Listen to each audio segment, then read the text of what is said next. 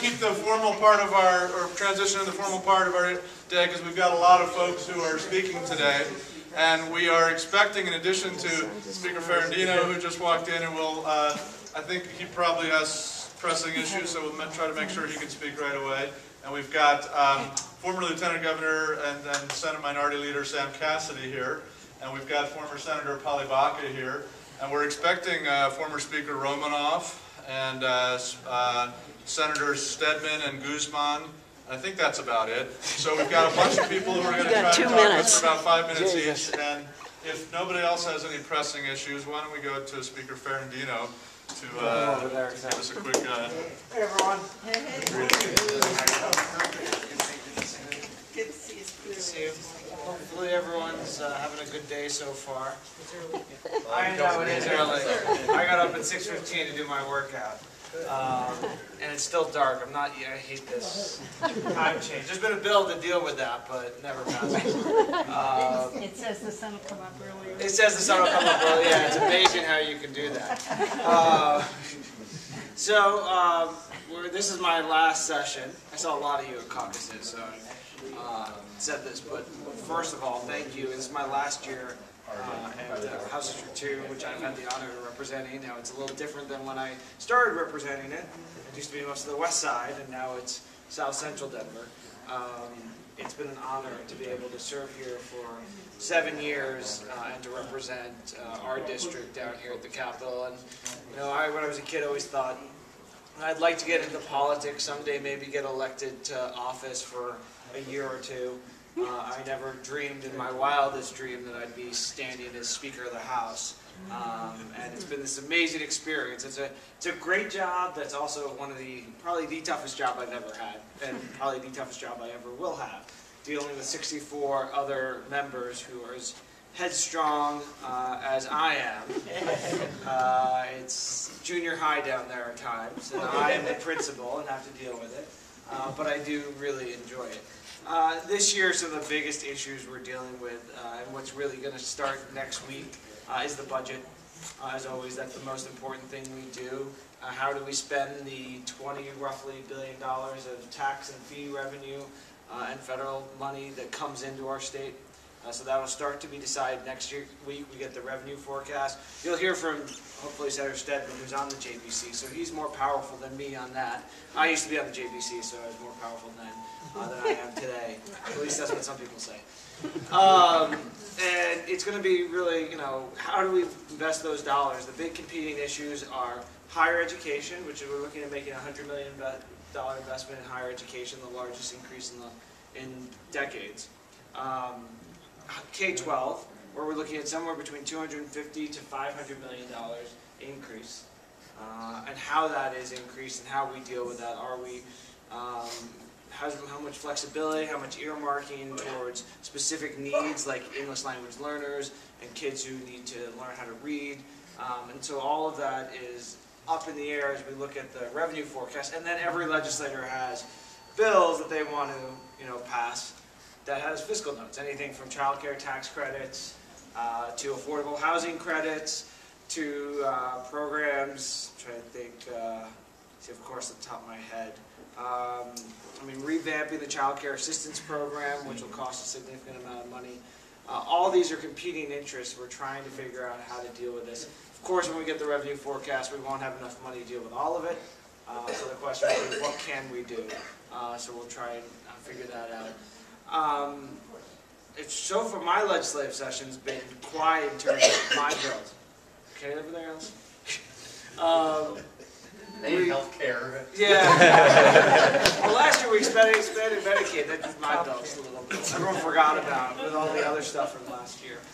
But actually this year I don't have a very huge legislative agenda myself. I've just been too busy trying to deal with the House and the Senate and the Governor's office. But a couple things that I'm going to start working on in the next couple of weeks. You might hear about a higher ed bill that I'm going to introduce around funding and how we fund higher education, start to pay for actual outcomes, so pay for degrees and make sure the money's going to students instead of institutions, really a policy-oriented way of funding higher education. which will be pretty controversial, but we'll see how that goes when I introduce it. There'll be a couple other things that are coming out that it's a little early to talk about, but you know, the nice thing about being speaker is I don't have to worry about any deadlines because I get to waive all the deadlines. My signature waives all of them, so life is pretty good there. Do you guys have any questions? What about infrastructure spending? So since the floods, I mean, we've put a lot of money into rebuilding the areas, whether it's roads or water infrastructure. A lot of it's. I mean, we have every year, and we don't talk about it a lot, but our transportation budget kind of is off to the side, and I think it's actually really a good way of doing it because we have a transportation commission who allocates the funds. So we don't get into what used to happen down in most capitals is, you know, I'm going to vote for the project that goes into my district. So we have a significant amount of money. It's about $1 billion a year that goes into transportation funding. We have a significant amount of money going to water projects. That'll start getting debated in the next couple of weeks on both, you know, anything from storage to ditch building to irrigation issues. All of that will be to dams. And how do we deal and keep our infrastructure and water treatment? Those will all be starting up in the next couple of weeks as we debate. With the additional snow melt that we're going to have, are we forward-looking? A lot of floods and stuff, potentially? Yeah, I mean, you're gonna, with the fires, the areas where there are fire areas from last year, we definitely, and this is, a lot of this is at the local level, but the state is working with them on how do you deal with the impact. We saw it in Colorado Springs and Manitou Springs last year as we all focused on the floods in the northern part of our state. Some people forget that before that we had floods in Manitou Springs that happened because of, you know, the fact that the trees weren't there anymore. They all burnt. There was nothing holding back the water, and so we had huge floods down Main Street in Manitou Springs. So how we deal with those is definitely, and we're still going to, I mean, it's going to take several years for enough growth to happen in areas like Manitou Springs to deal with that, so we're working with local communities. I mean, our first 10 bills in the legislature were flood and fire related. How do we give more flexibility to the local communities? How do we give more resources to local communities to deal with those things? But do we have funds in the emergency? Oh yeah, we have buffers and stuff. Yeah, we have a reserve right now 5%. We're moving that to 6.5%. Plus we have cash funds that we can pull against in emergencies, and that's what we did last year. During the fires, we pulled about $100 million from cash funds, which we repaid this year while we're not in session because we only meet for 4 months. But the governor has a lot of flexibility, especially in emergency. We gave him more flexibility this legislative session to deal with things like that. Yeah. Are you getting any funding from the national level for this kind of stuff? Yeah, I mean, there's tons of, on the flood recovery, a lot of the construction on the roads has been done by the federal government. Now we upfront the money, and we pay for it, and then the feds will come back and reimburse us. A lot of the local communities, their infrastructure is also being dealt with. What we're doing is dealing with, there's usually a match. So whatever federal funds, the local communities sometimes have to get 20%. Some places like Lyons, they don't have the infrastructure anymore to be able to even have the tax revenue to get the 20%. So how can the state step in and fill that 20%? So we've been working with them to deal with that. So it's a lot of federal dollars, which is really good. And Congress passed the bill to allow us to access what was the Sandy funds from the hurricane on the East Coast. There was leftover funds there, so we're accessing some of those funds into it.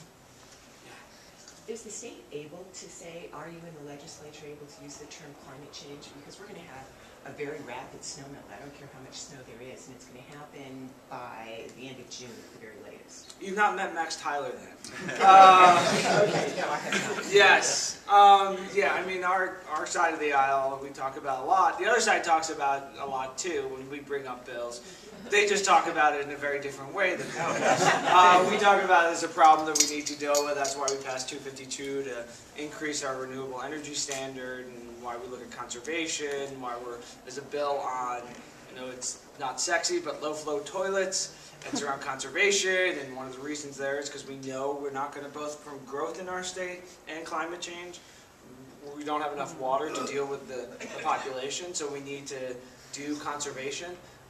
But the other side of the aisle is all about well, we can't enforce low-flow toilets because they're inefficient, which is not true, and it's our freedom, and we can waste water if we want, and climate change isn't something that's real. So we get those debates. It's fun. It's good to be in the majority, I'll say. Actually, I will say, I've said this a couple times. Before I was speaker, I was minority leader, and that was the most fun job in the world. Because you have no responsibility, and all you get to do is just throw bombs the entire time. Speaker, you have all the responsibility, so it's a much tougher job, but it's a more rewarding job, because actually when we try and do things, we can get them done. We can change things, as we proved last year and as we continue to prove this year. So I need to get back. We're going, hopefully you guys are going to come over to the floor in the gallery. It'd be great to have you on the floor, but there's going to be so many people on the floor for the memorial today. So it'll be a long but important memorial to, honor Ken. I got 1 year to serve with Ken. When I came in, it was Ken's last year as majority leader in the Senate, and he's really lost, and you'll hear a lot of great stories about Ken. Most of you probably know Ken from all his years and activity in Denver, but he's touched a lot of people's lives down here, and I think you'll hear a lot of those stories today down at the well. So thank you everyone for coming.